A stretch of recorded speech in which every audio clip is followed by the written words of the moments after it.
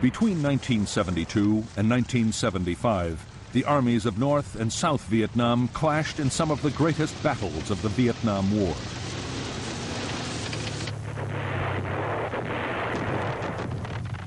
Twice in 3 years, the government of the North launched full-scale attacks against the American-backed South.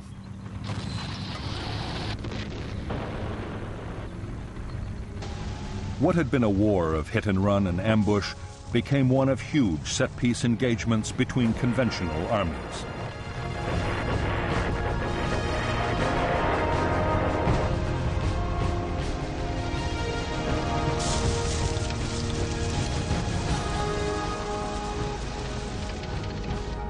The South Vietnamese army, backed by American air power, repelled the North's first onslaught.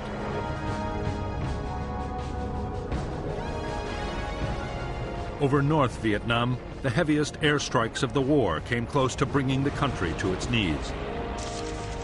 But the North's second great offensive proved unstoppable.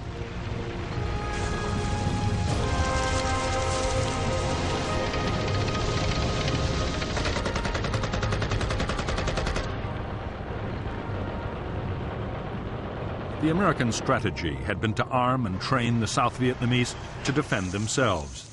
American combat troops had gone. For South Vietnam, the result was catastrophe. In a fierce campaign lasting 4 months, North Vietnamese tanks smashed their way to the gates of Saigon.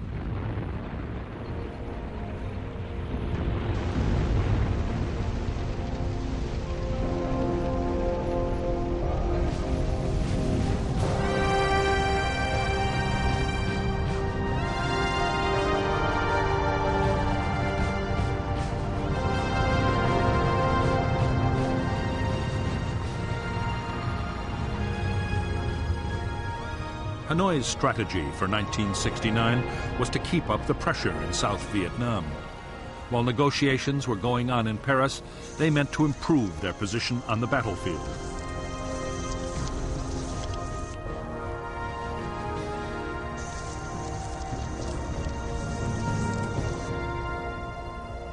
Half a million American troops were now deployed in the South.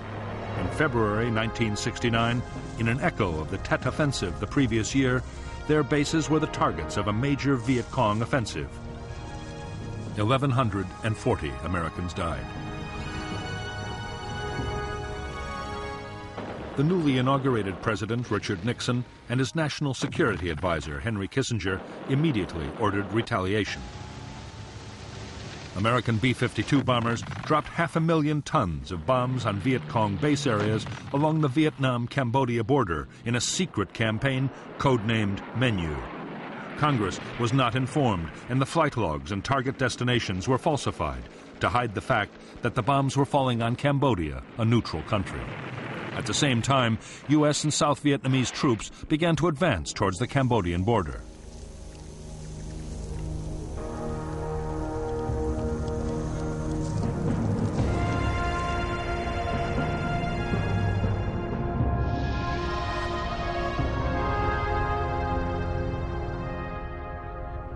The Viet Cong offensive of spring 1969 had been launched by 4 divisions made up mostly of North Vietnamese Army units.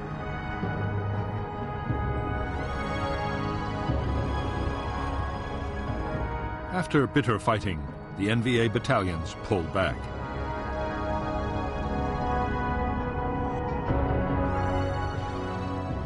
Only local NLF battalions were left behind, and those were ordered to break down into smaller groups.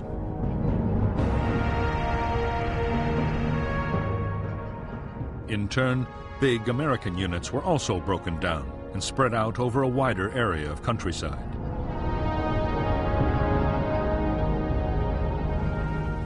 Increasingly, American forces were paired with the South Vietnamese Army for operations in the most heavily populated areas of South Vietnam.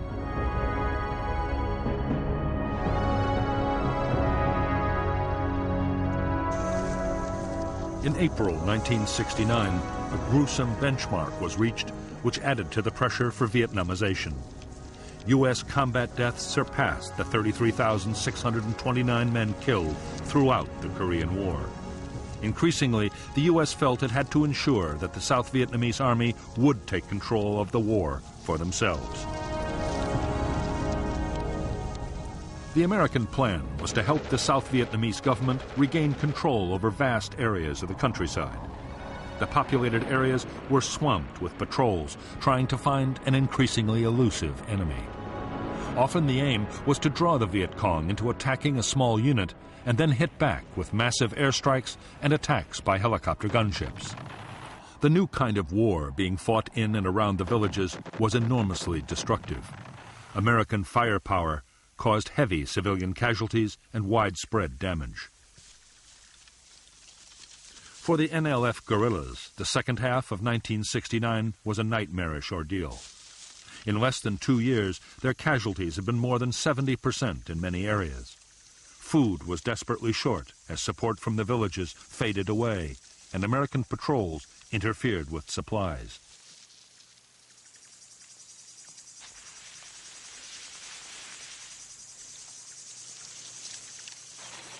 Meanwhile, the Phoenix program, a campaign run by the American Central Intelligence Agency and staffed by American and South Vietnamese soldiers, killed up to 40,000 people suspected of being NLF sympathizers.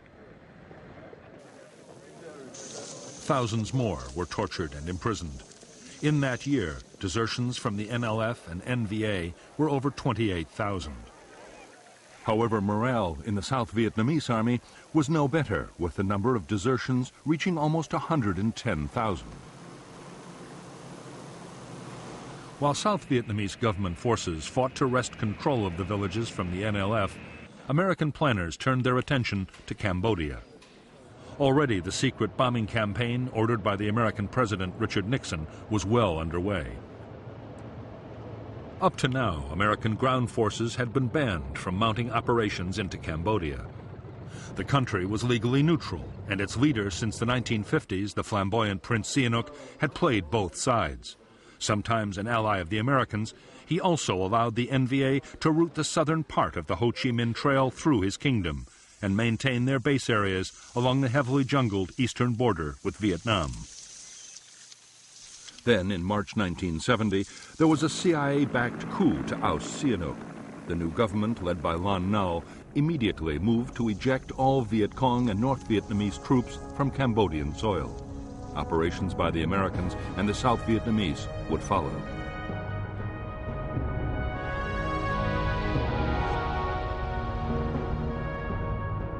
The Viet Cong base areas inside Cambodia were attacked from the west by the Royal Cambodian Army. North Vietnam quickly diverted army units to defend them.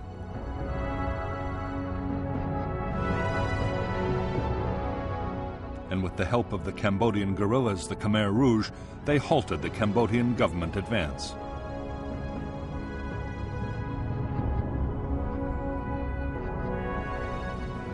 Meanwhile, the Americans and the South Vietnamese had deployed powerful forces on their side of the border.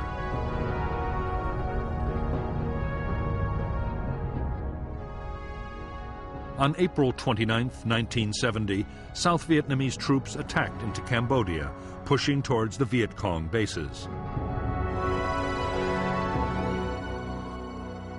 2 days later, the U.S. force of 30,000, including elements of 3 U.S. divisions, mounted a second attack. The next target was a base area in the Se Sam Valley. Soon after, more assaults were mounted further south.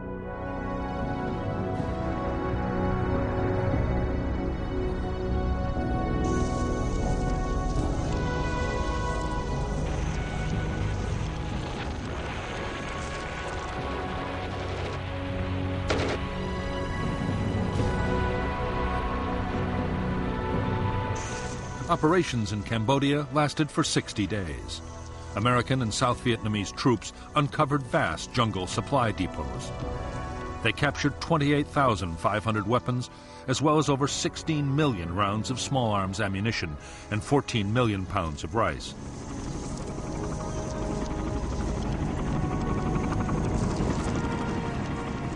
Although most Viet Cong troops had managed to escape across the Mekong, there were over 10,000 NVA and NLF casualties. However, when the South Vietnamese commander was killed in a helicopter crash, his forces withdrew. When news of the Cambodian incursion broke in the United States, there was public outcry. Many believed that in spite of President Nixon's promises to get out of Vietnam, he meant to expand the war.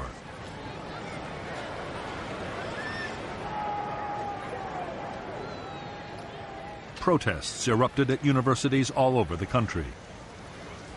On May 4th, 1970, at Kent State University in Ohio, National Guardsmen shot 4 students dead.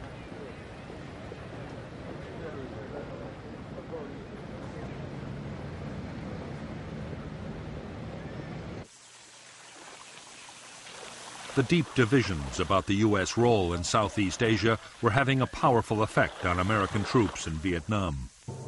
Opinions about the war were divided, sometimes bitterly, as they were at home. Added to the conflict were growing tensions between the races and between social classes. It was a volatile and sometimes dangerous mix.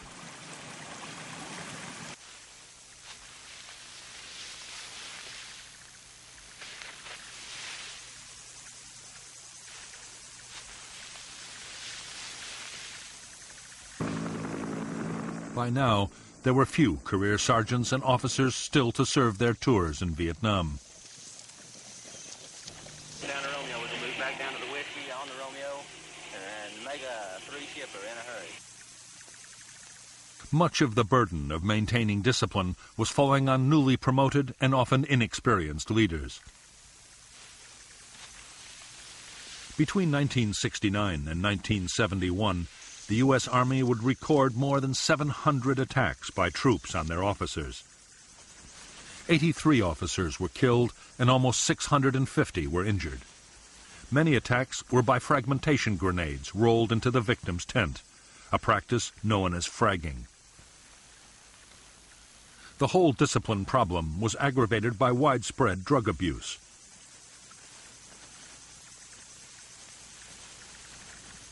In 1971, fewer than 5,000 soldiers needed hospital treatment for combat wounds, but more than 20,500 were treated for serious drug abuse.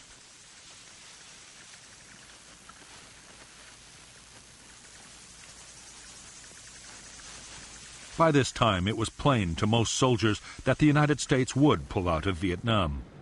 100,000 troops had been withdrawn, and Nixon had promised another 150,000 would leave within a year. No one wanted to be the last American soldier to die in Southeast Asia.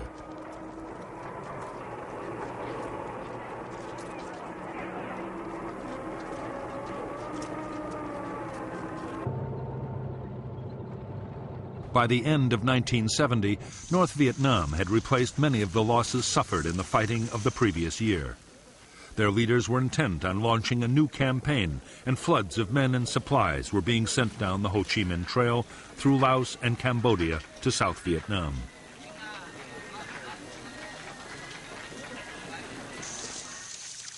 The buildup was soon detected by the Americans. U.S. commanders begged for permission to attack into Laos and once and for all destroy the supply lines down the Ho Chi Minh Trail.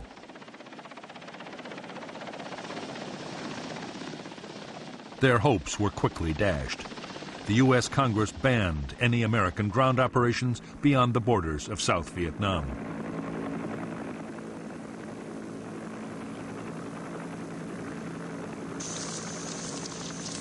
This time, Saigon's forces would have to go it alone. If successful, the administration argued, they would gain 2 years in which to build the South Vietnamese army.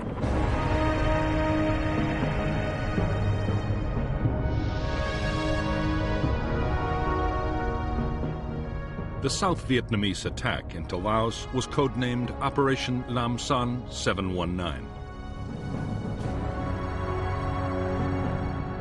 The offensive opened with the U.S. Army's 24th Corps clearing Route 9 to Khe Sanh.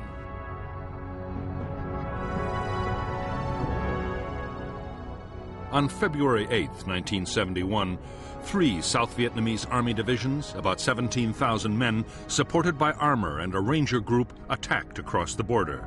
However, they were advancing into an NVA trap, carefully planned and with well-coordinated defenses. The targets were 2 major North Vietnamese Army bases, known as 611 and 604. They were defended by over 40,000 combat troops. The South Vietnamese had established a series of fire bases to protect their flanks. The NVA launched fierce counterattacks against these bases and the main advance with T-54 tanks employed for the first time and 130mm guns. Other NVA units moved to cut Route 9, trying to encircle the invading column.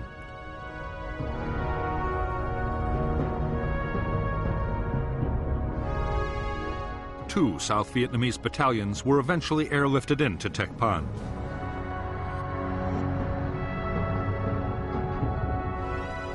President Thieu assumed command of what became a disastrous operation. And on March 8th, he ordered a retreat. It became a rout.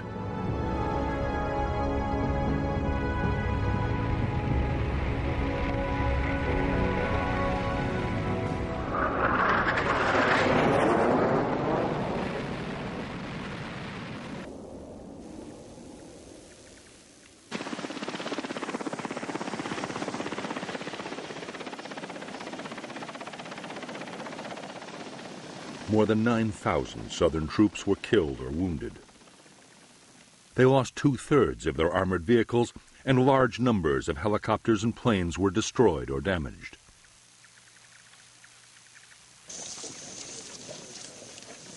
A crucial test of the South Vietnamese Army's ability to fight without American support had ended in humiliation.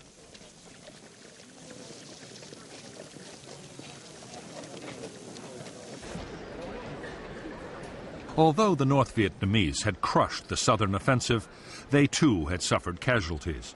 Defending their bases in Laos and in Cambodia the year before had cost thousands of dead and many vehicles and guns destroyed. Viet Cong units were now ordered to avoid major actions while they rebuilt their strength.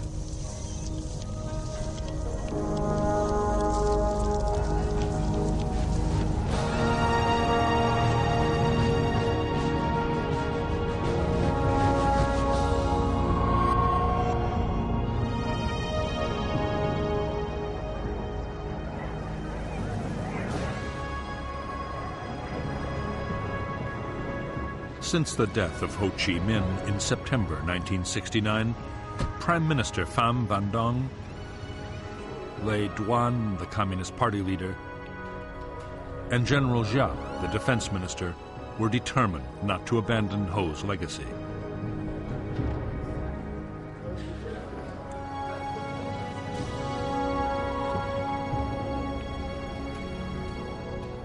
The struggle to reunite North and South Vietnam would go on, whatever the cost.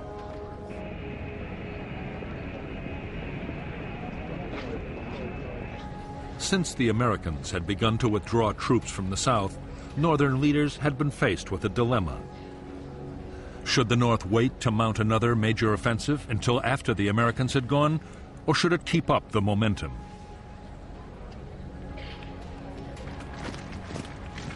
In May 1971, the Politburo instructed General Giap to prepare a new campaign.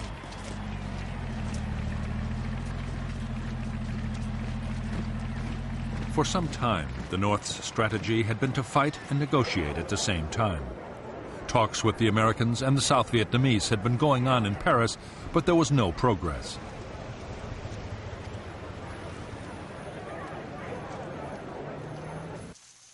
Northern leaders now believed that a victory on the battlefield might break the stalemate. At the very least, it could prove to the Americans that their policy of Vietnamization was not going to save the South.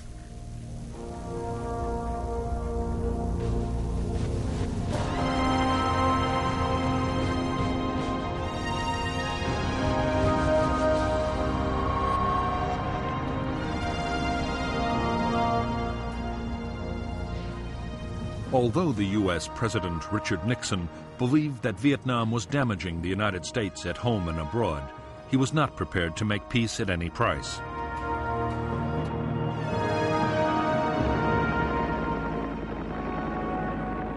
Nixon feared a climb down would dangerously weaken America's credibility as an ally in the eyes of the world. South Vietnam had to survive.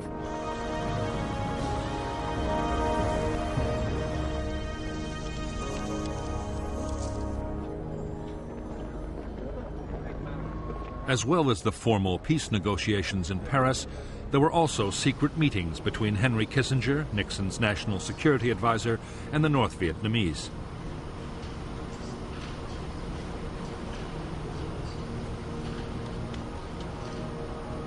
Those talks, too, had stalled, mainly over the future of the South Vietnamese government.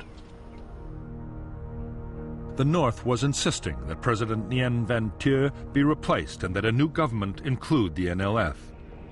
As for Thieu himself, his great fear was that to end the war, Nixon meant to do a separate deal with Hanoi.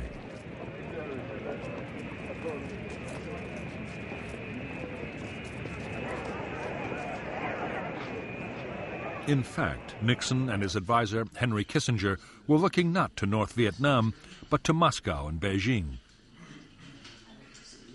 Nixon's hope was that the Chinese or the Russians would put pressure on the North Vietnamese to compromise.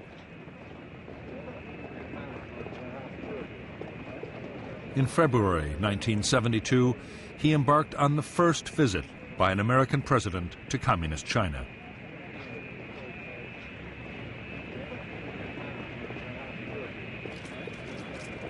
Now that U.S. troops were withdrawing from Vietnam, China's leader, Mao Zedong, increasingly favored an end to the war.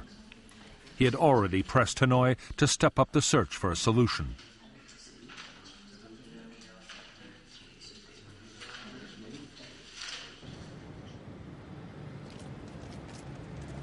Neither Nixon nor his advisors were aware of it, but because of centuries of mistrust, North Vietnam had no intention of listening to the Chinese.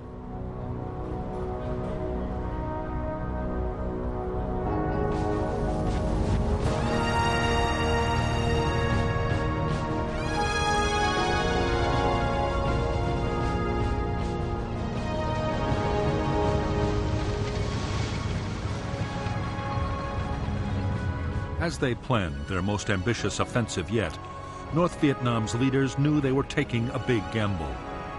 There would still be U.S. troops in South Vietnam which could easily be reinforced. The question was, would the Americans send major combat units to save their South Vietnamese allies? Northern planners decided that in an American election year, they would not.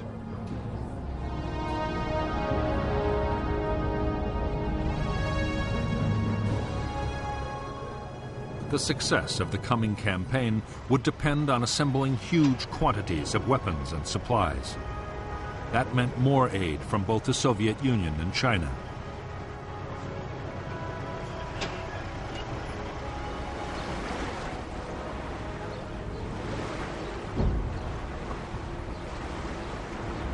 Although by now both superpowers were reluctant supporters of the war, neither was prepared to lose influence to the other. As a result, the North succeeded in getting increased arms deliveries from both Moscow and Beijing.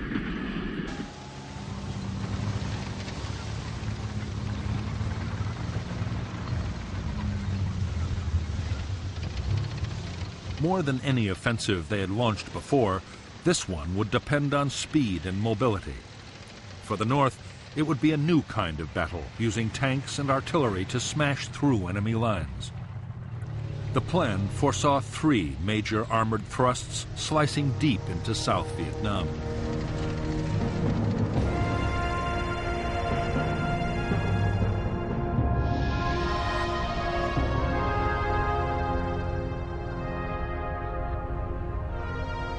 The first North Vietnamese attack would cross the demilitarized zone, separating north and south, and push east from Laos. 2 whole provinces and the cities of Quang Tri, Hue, and Da Nang would be captured.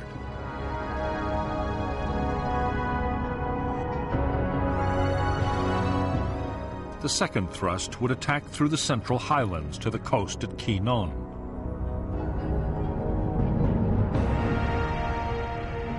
The third assault would strike from Cambodia and capture An Lac. There, a provisional revolutionary government would be established for the south.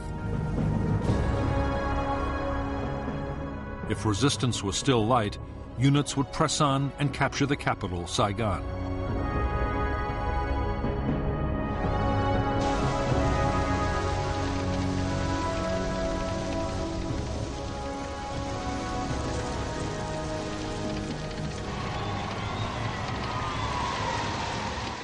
North Vietnamese commanders knew that attacking the south in 3 different places was a risky plan. In none of the attacks would they have an overwhelming superiority of troops over the enemy. However, General Giap believed that multiple thrusts would keep the south guessing about what might come next. Southern units would be forced to stay on the defensive, isolated and scattered. Giap could then defeat them division by division.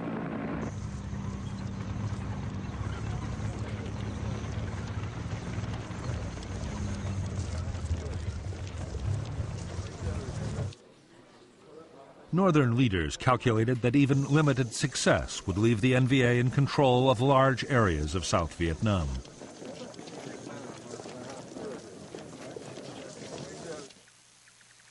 The NLF would then be able to re-establish political control over the countryside.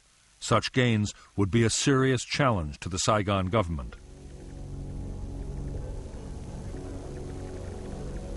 At the same time, the North's bargaining position in future negotiations would be improved dramatically.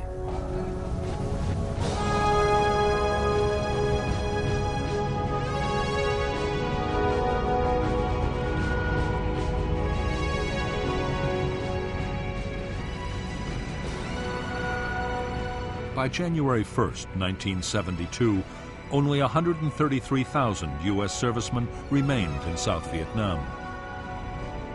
2/3 of American troops had gone in 2 years. Australian and New Zealand contingents were also about to leave, and South Korean forces had already begun to return home.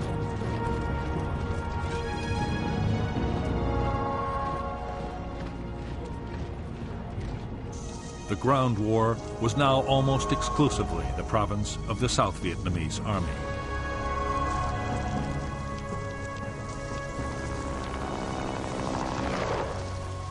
As Vietnamization had gone on, U.S. field commanders had been under orders from Washington to keep American casualties down. Most operations were now defensive, designed to protect U.S. bases from mortar and rocket attacks.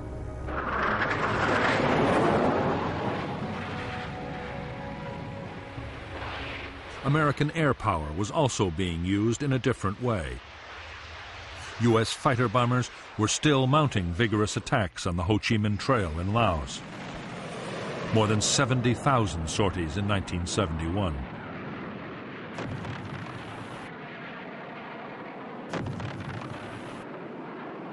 But American air activity in South Vietnam had fallen dramatically. There, the South Vietnamese Air Force was expected to look after most ground support operations.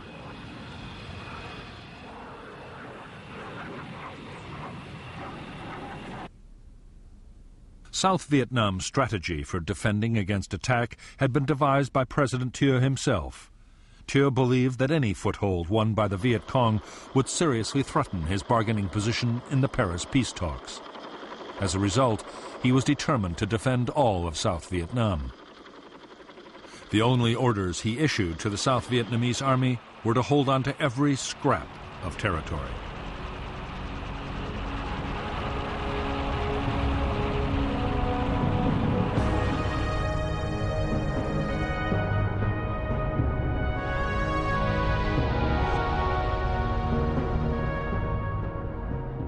The front line of the South Vietnamese Army's defense was a string of forts and outposts along the borders. Behind the forts were the army divisions, but each was responsible only for the defense of territory around its own base.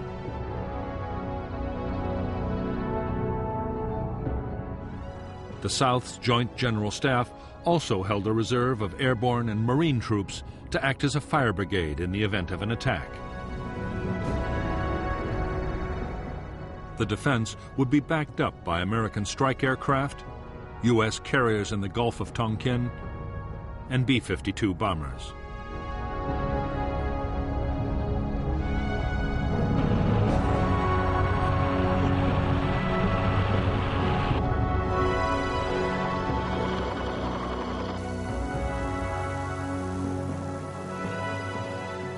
For years, the United States had pressed President Thieu to improve the lot of the South Vietnamese people.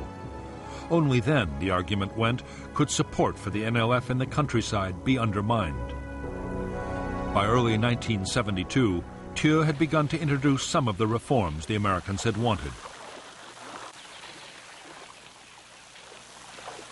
Thieu introduced a program to give peasants ownership of the land they tilled. A school was established to train local headmen to administer their villages.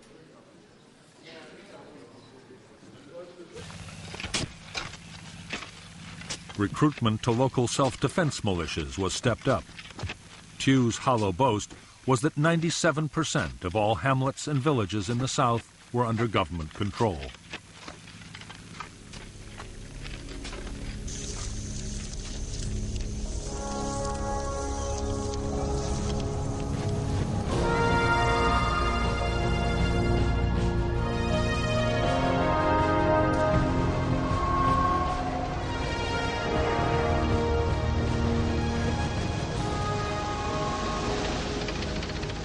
By the eve of the planned offensive named Operation Nguyen Huay after an 18th century national hero, the North Vietnamese army had been transformed.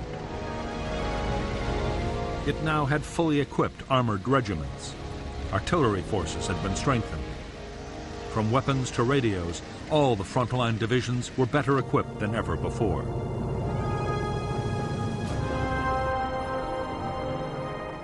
The port of Haiphong was still jammed with Soviet shipping delivering military supplies.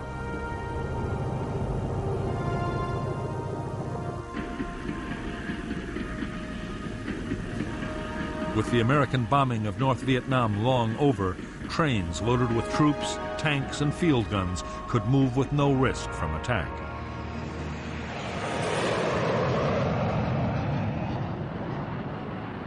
The North Vietnamese Air Force had more than 200 jet fighters which patrolled energetically over southern North Vietnam. But they rarely flew over the supply trails in Laos where American aircraft were most active. Nor would they play any direct part in the planned offensive.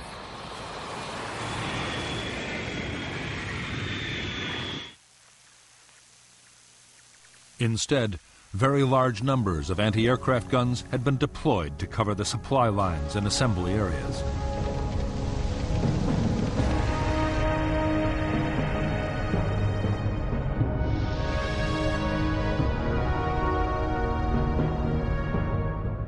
Above the demilitarized zone, General Giap deployed 2 divisions, including the elite 308th and 3 independent infantry regiments.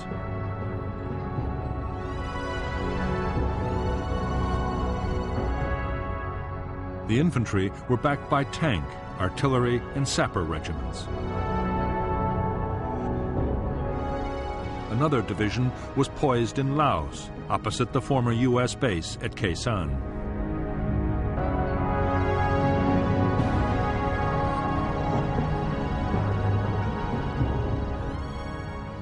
In the early months of 1972, the North Vietnamese infiltrated a division supported by independent infantry regiments into South Vietnam. Another 2 divisions were already on the coastal plain. More divisions were deployed on the western border.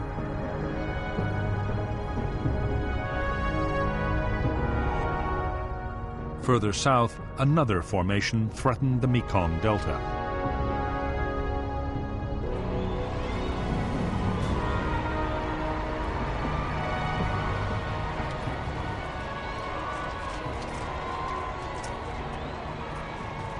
Until now, North Vietnam had been fighting an infantry war.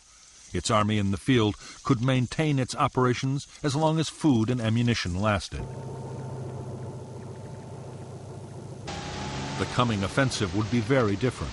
A modern conventional battle of firepower and maneuver would pose a whole range of completely new problems.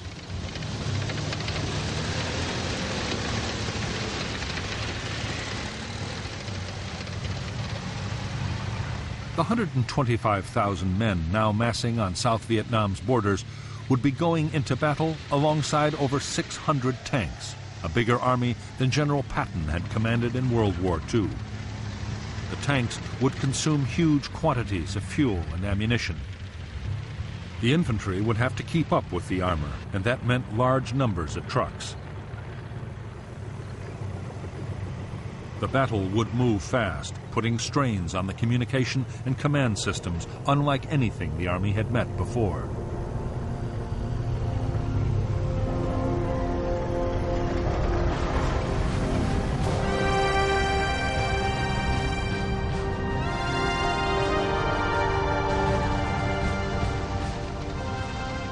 The main North Vietnamese Army tanks were the Soviet-designed T-54 and T-72, and their Chinese copies.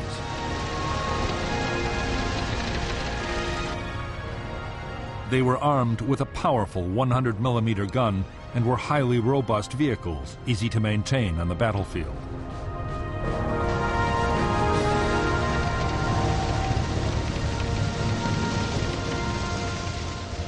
Some units were also equipped with the World War II vintage T-34 tank. The T-34 was armed with an 85mm gun and was even simpler to operate and look after.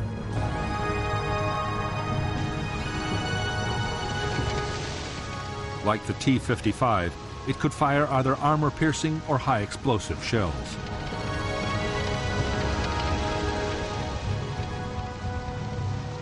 The NVA also deployed a light tank, the PT-76. It was armed with a 76mm gun, and it was amphibious. The ability to cross rivers and canals would make it a especially valuable weapon in the lowlands of South Vietnam.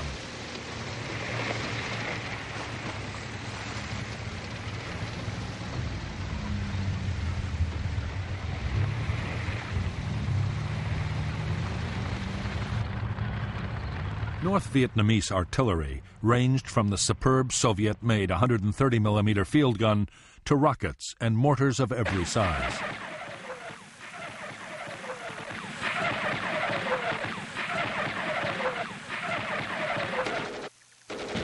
All infantry units had their own air defense artillery and machine guns.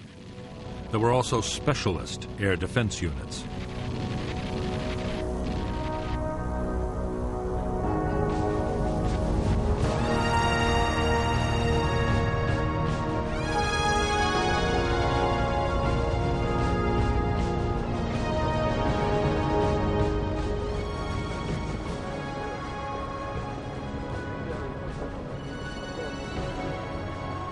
In 12 years of war in South Vietnam, Laos, and Cambodia, Viet Cong forces had suffered appalling losses.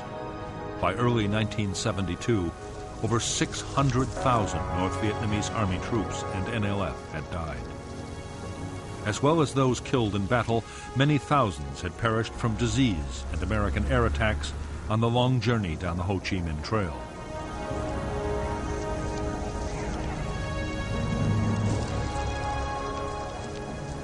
In North Vietnam, a severe manpower shortage meant the gaps in the NVA's ranks were not being filled.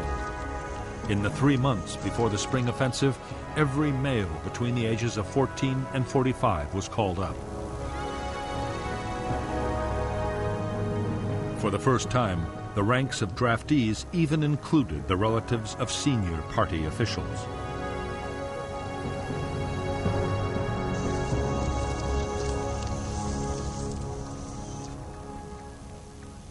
The NLF in South Vietnam was also suffering a manpower crisis. Saigon government troops and officials seemed to be everywhere, making it difficult for NLF recruiting teams to operate.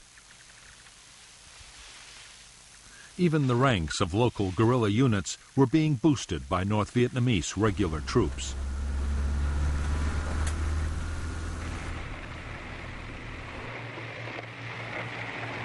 The Northerners faced a host of problems, not least the lack of friends and relatives to provide information, food, and a hiding place.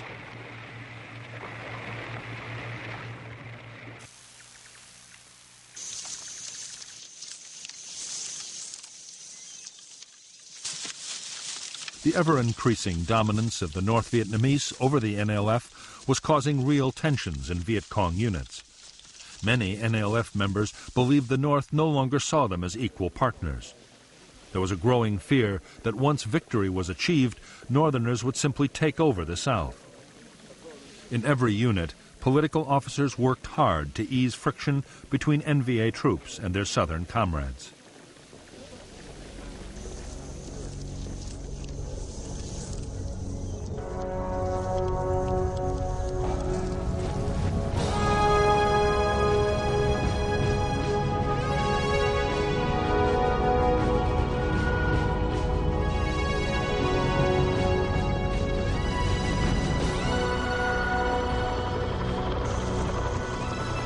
By January 1972, the armed forces of South Vietnam had grown to over 1 million men. The Americans' Vietnamization program was in full swing, with a massive equipment and training effort. The Army's supply and logistics system was also being built up to cope with a whole new scale of operations.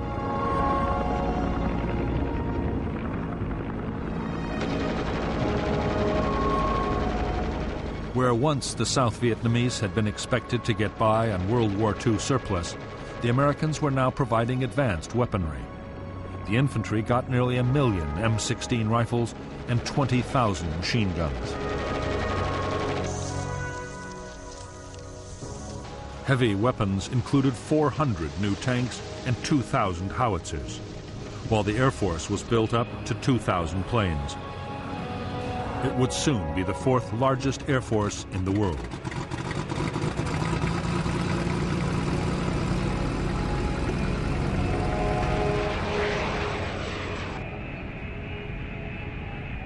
Transforming the South Vietnamese army into a modern fighting military machine was not proving easy. American tanks, helicopters, and aircraft arrived with their maintenance manuals in English. South Vietnamese personnel, training to be technical specialists, had first to go through language school. Most American advisors agreed that building up the South Vietnamese armed forces into a credible defense was going to take more time than anyone had realized.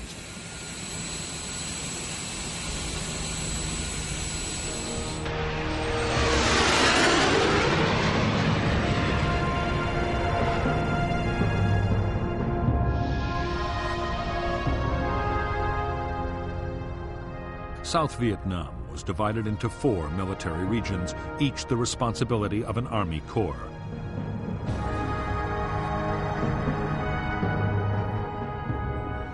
Altogether, the South fielded 11 infantry divisions and an airborne division, 3 Marine brigades, 10 ranger groups, and 4 brigades of tanks. The Air Force deployed 9 squadrons of combat aircraft, 14 of helicopters, and 3 air transport squadrons.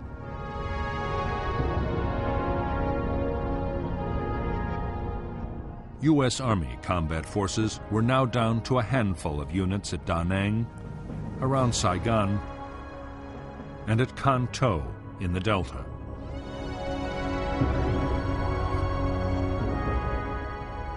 The Air Force also had 2 tactical fighter wings, a reconnaissance wing, and a B-52 wing in Thailand. The Navy carriers Hancock and Coral Sea were still on Yankee Station in the Gulf of Tonkin.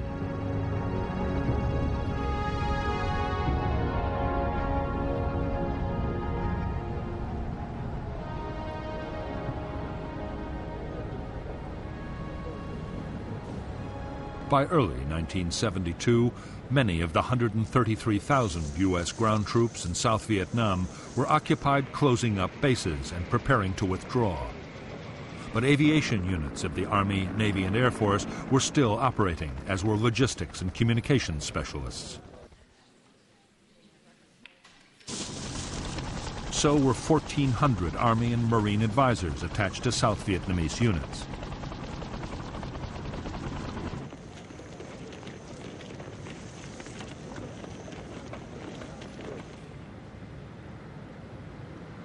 In spite of American protests, most of the South Vietnamese Army's infantry divisions were static defense forces.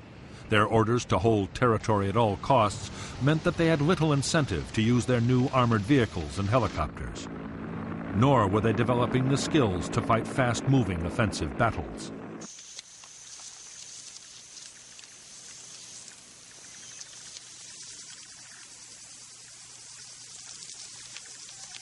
Because the Army's infantry divisions had their own territory to defend, they had grown increasingly settled.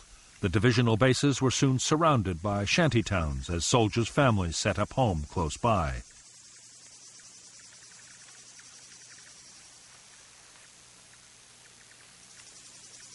Bribery could secure a permanent posting, and soldiers ordered to move sometimes refused. In 1971 alone, over 140,000 government soldiers deserted.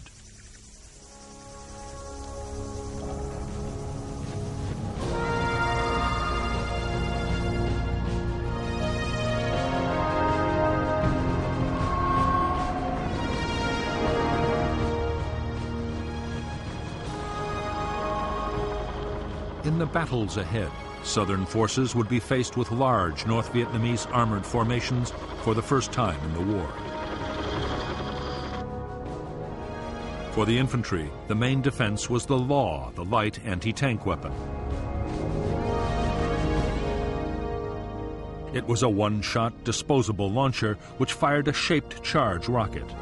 It was already highly valued by the troops for destroying bunkers and fortified positions.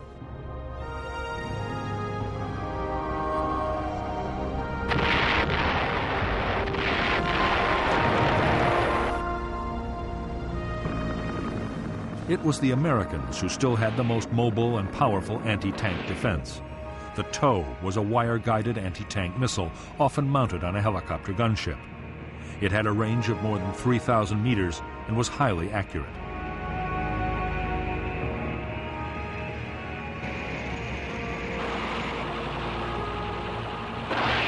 As long as the gunner kept his sights on the target, the weapon's computer system would ensure a hit.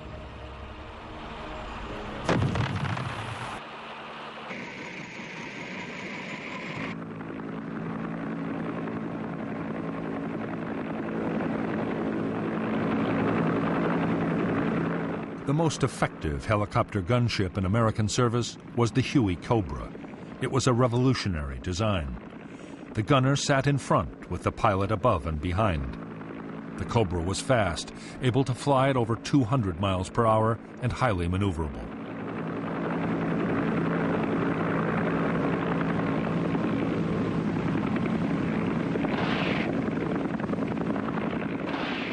It could carry a devastating array of weapons: miniguns, automatic grenade launchers, a multi-barrel 20mm cannon, and 76 rockets.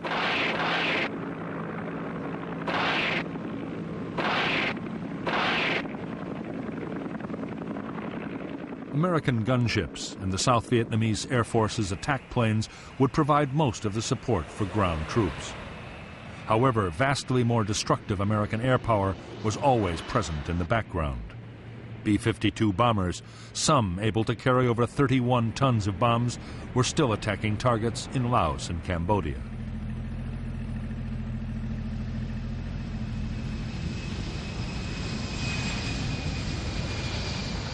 The Americans also had the most advanced supersonic strike aircraft in the world.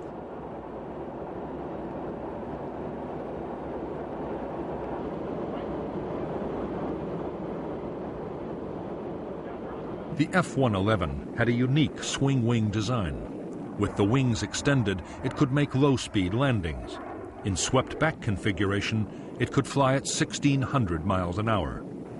The F-111 had advanced computer navigation and could bomb targets at night and in the worst weather.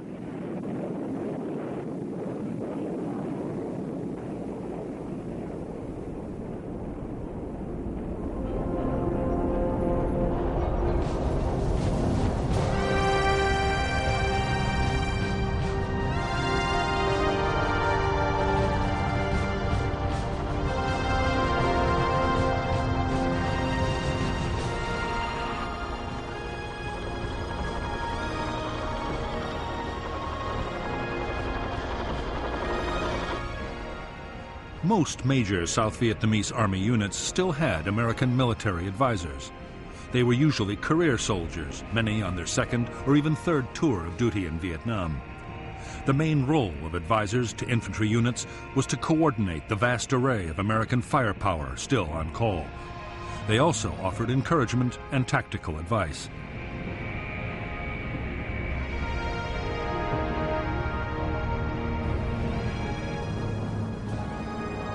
In some units, the advisor's presence had an unforeseen drawback. Many South Vietnamese field commanders came to rely heavily on the Americans' military skills.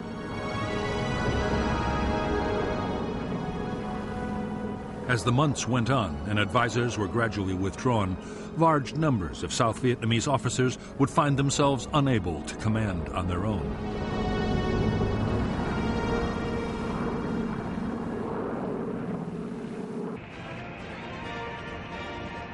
For years, one of the biggest American complaints about their allies was the way promotions were awarded in the South Vietnamese Army. Political patronage was rife. The social connections of senior officers were far more important than their professional competence.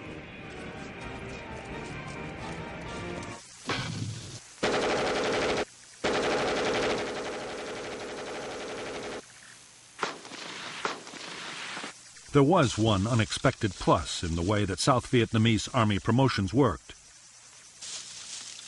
Officers lacking political influence could stay in combat units for years. As a result, by 1972, many of the South Vietnamese Army's frontline formations were led by highly experienced and battle-hardened men.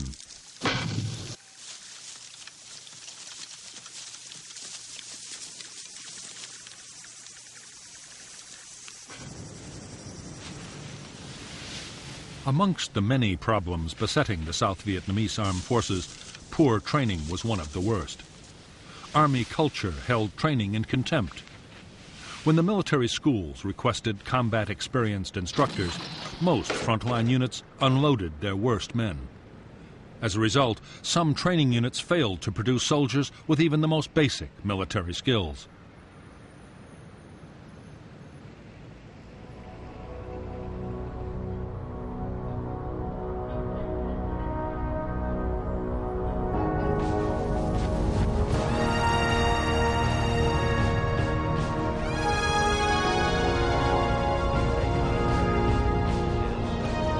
President Nixon meant to follow his triumphant visit to China by next going to Moscow.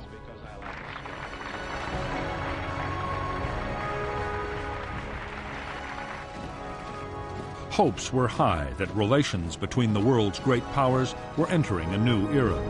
In fact, events in Vietnam were about to threaten the whole plan.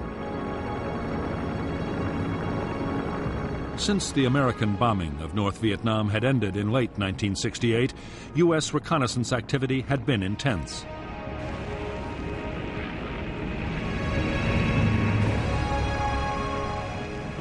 As well as conventional reconnaissance planes, the Americans deployed the top-secret Blackbird.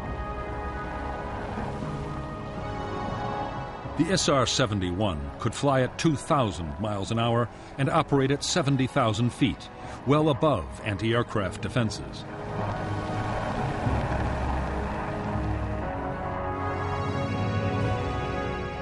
By the opening weeks of 1972, reconnaissance pictures of southern North Vietnam, as well as the border areas of Laos and Cambodia, had shown a dramatic communist buildup. They photographed 7,000 to 8,000 trucks waiting in supply depots ready to go. The American response was to launch heavy airstrikes against the troop concentrations. U.S. intelligence believed the North Vietnamese blow would fall before the end of January 1972.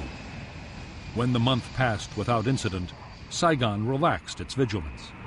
Senior South Vietnamese officers hoped that the preemptive airstrikes and the increasing strength of the army had forced the North to think twice.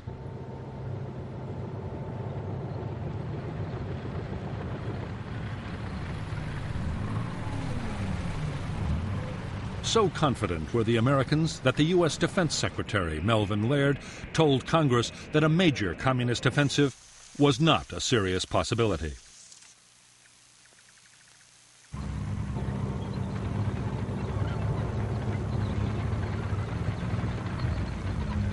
Only 5 weeks later, he would be proved shockingly wrong. By late March 1972, in hundreds of North Vietnamese Army command posts and dugouts, the countdown had already begun.